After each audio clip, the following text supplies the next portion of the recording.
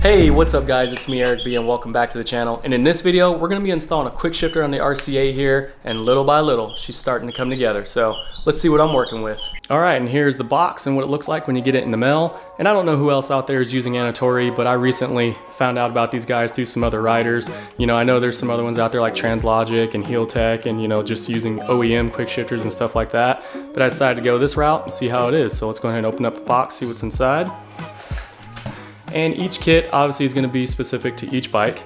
And when you open it up, you're going to see a wiring harness here. And basically what this kit's going to do is going to tap into your spark plug coils and then run through the module that way. And then here is the quick shifter little module itself. I don't know if I'm getting it focused here or not, but I went with black. You can get it in different colors like gold, red, blue, stuff like that. And here's your module.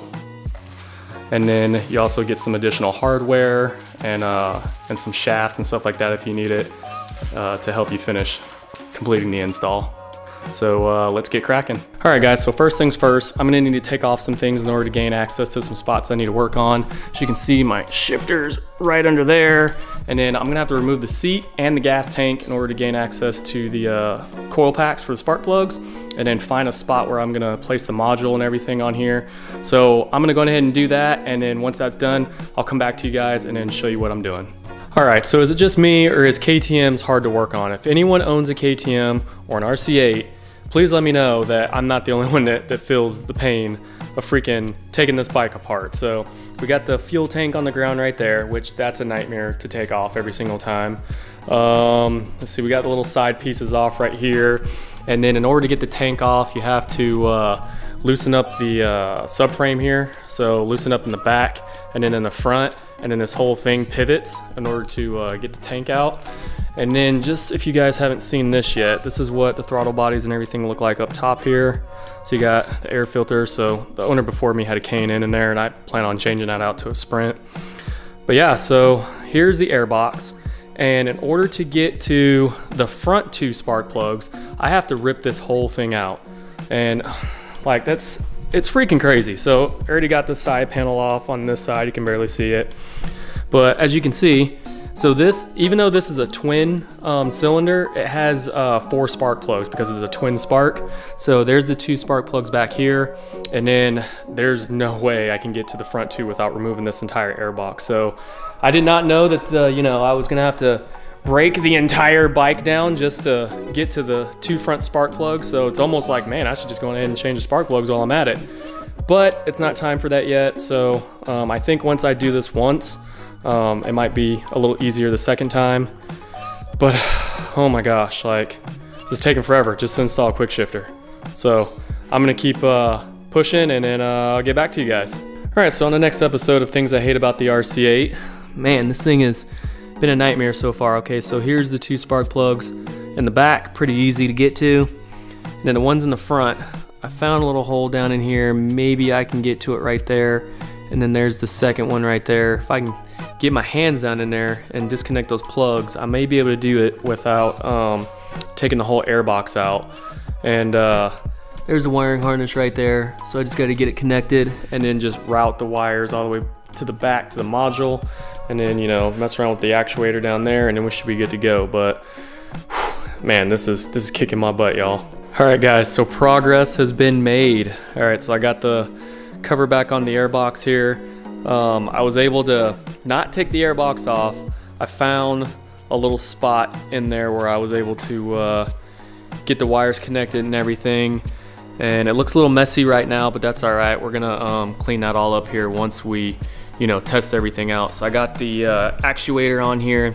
Actually didn't end up needing the rod. It came with a 50mm rod, but it didn't match up with the stock one here. So all I did was use the actuator in the I think they're called hem joints or whatever, but the little lollipop joints here, and it's the exact same length that I need.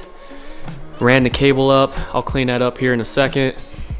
Got my module put down in there in the box here, So that's kind of where I got it, and then I'm gonna clean all these wires up, get everything connected and everything, test her out, and hopefully everything works out just fine. All right, and we're outside. So I finally got everything kind of buttoned up and everything and good to go last night. It was getting too late. It was like 3 in the morning or whatever. But for those of you that have an RC8 or you're looking at getting one and you're wondering how, you know, the Annitori Quickshifter goes on and everything, I kind of didn't, you know, run through everything that you need to take off, and I'm just gonna run through that real quick for you guys. So first things first, you got to get this tank off. Like, it has to come off no matter what. So you have 2 bolts right there, you have 2 bolts in the front, then you have these side panels that go right here on the sides, and they just pull off. They also have another screw that goes somewhere right in there. And then once you do that, you want to take off these hoses right here to the fuel tank. So you have 2, one on each side. And then you have the main fuel line that's under here. It's kind of dark, but there's a main fuel line that's under here that you need to disconnect. There's also a connector under here that you need to disconnect, and then another connector right under here that you need to disconnect. Once you do that, the tank comes off. And also, in order to do that, to make sure things go smoothly, you're gonna wanna loosen up the rear subframe in order to get this thing out. So KTM makes it kind of a pain in the butt to work on, but you wanna loosen the rear bolt right there, and then take those 2 bolts out, 1 on each side, in order to get the bolts out. So subframe falls down, tank comes out. Once that's done, you'll get to your air box, and then it's self-explanatory. Just pull those screws off, take the top of the air box lid off, and then there will be a little circle at the top underneath the air filter with 3 screws. Take those screws out and you'll be able to have access to the front spark plug. That way when you run your cable through, you'll be able to do that. And also, to make things easier as well, you're probably gonna have to take off this side panel here. You're probably gonna have to loosen this panel, and then loosen up your air duct that comes through right here so you can get to that other spark plug, because it's like right there. It's like right up in there, but you can't even really get to it without removing the entire air box. And then what you do is just go ahead and run your wiring harness, connect everything up, run it to the back here, and then you can see this is how I have my module. I just set it right back here. I put it with some Velcro, also on the bottom portion of it, just for vibrations and stuff like that.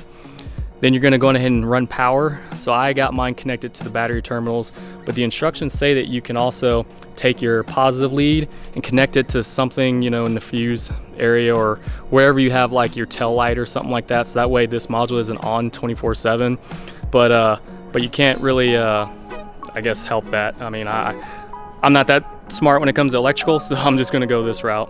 All right, so once you're done with all that, next you're gonna do what's called a driveway test. So basically, you're gonna bring the bike outside, you're gonna sit on it, you know, hold the clutch in, and then shift all the way into 6th gear, you know, while it's running. Once you do that, you're gonna rev it up to 5,000 RPM, and then shift like you're gonna shift into the next gear, and you should hear a distinct you know, disruption in the exhaust note. So that just lets you know that the quick shifter is working. So what I'll do right now, we'll start it up, make sure everything's working, and then I will show you guys how that test works. All right, so instructions say go ahead and start it, make sure everything's good. Got a little green light on the module, so we'll go ahead and start it. Alive.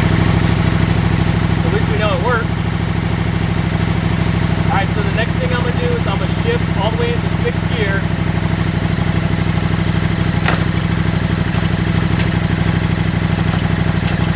So I'm in 6 right now. I'm going to rev it to about 5,000 RPM, and then I'm going to try to act like I'm shifting into like 7th gear, if you will.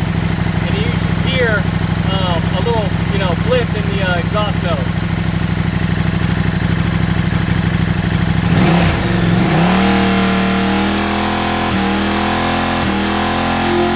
Hear that?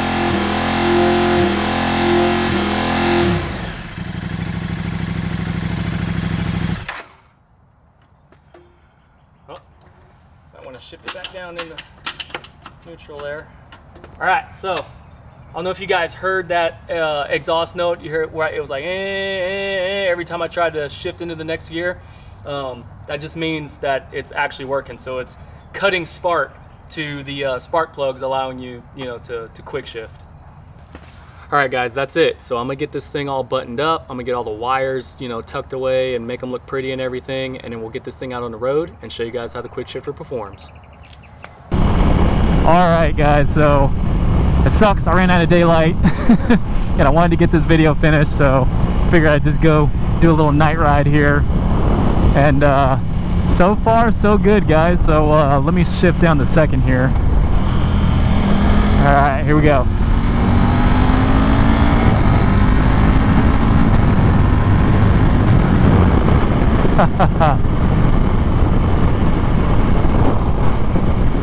Yeah, she works.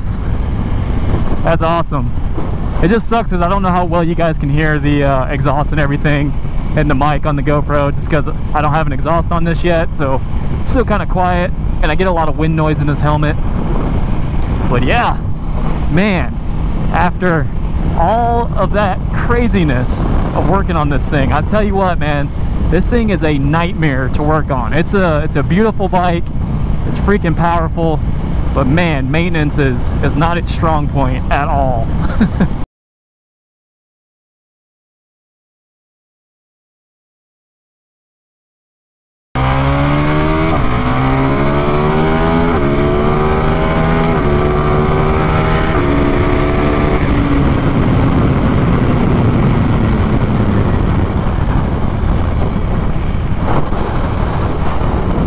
So literally, to even do the simplest task on this thing, you have to tear a lot of stuff apart. And I hate that the gas tank, it doesn't just tilt up. You have to like remove the whole thing every single time. And continuing to disconnect those connectors and the fuel lines and stuff, I think it would be bad on it over time, but I don't know, man, whatever. I don't mind working on the bike and everything. It's kind of fun, but at the same time, it's like, holy moly, it's time consuming. It just takes longer to do certain things, but hey, it is what it is. But yeah, so like I said before, decided to go with Annitori. I know there's other brands out there like Translogic, Heeltech, what's another one? I know I'm missing something out there. And then there's the OEM quick shifters and stuff like that you can get for them. But I wanted to try this out. Like I said, a fellow rider also uses Annitori, and yeah, I mean, decent price. I mean, most of your quick shifters are kind of expensive, but not too bad, and I've heard good things about this one. And then as far as the install goes, this one taps into your coil packs on your spark plugs. I know some of them go into your ECU and stuff like that, but overall, not bad. But yeah, guys, I usually don't ride at night, and the headlight on this thing sucks. I mean, there's the brights. Yeah, I need to switch this out to some LEDs or HIDs or something. I wish they had a projector headlight conversion you could get for this, and they don't. I tried looking, I don't see anything. Man, the shift is so smooth. It's quick and smooth. I mean, hence it's a quick shifter. But man, it's nice. And I wish it was auto blip down as well. That's some extra stuff you have to pay for if you want to get one of those. This one doesn't have that, I don't believe. I know some of the higher end ones do. I had it when I had my Gixxer 1000. It's nice, but to be honest with you, I really didn't use the auto blip down really all that much. I'd rather just do it myself. I kind of enjoy doing that, revving the throttle and rev matching. All right, go one more time here.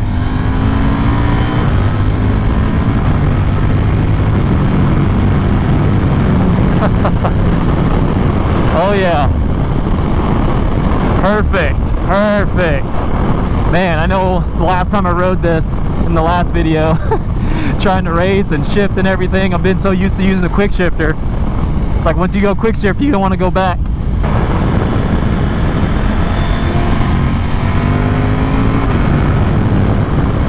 But yeah, guys, other things to note that you can't really see right now, but because it's dark, but I got the domino grips on here. I got the Vortex levers, which feel amazing, by the way. I think they feel better than my CRGs that I have in my R6.